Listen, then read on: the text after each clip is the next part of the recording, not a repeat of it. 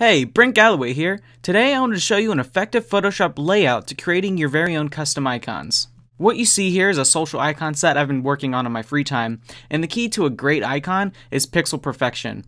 So usually when you're working on a custom icon, you're working within a pixel grid.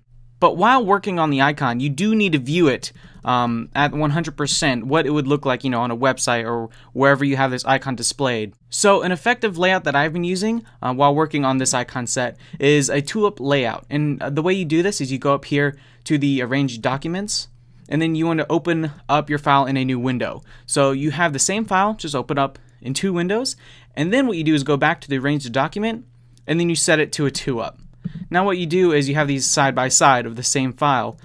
So where one, you can go into the pixel grid and you can make any edits to the shape, and it will mirror what changes you do over here, viewing it at 100%.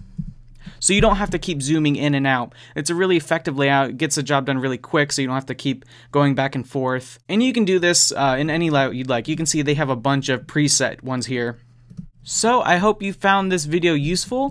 Go ahead and like the video, subscribe to my channel if you want to stay updated with all the future videos.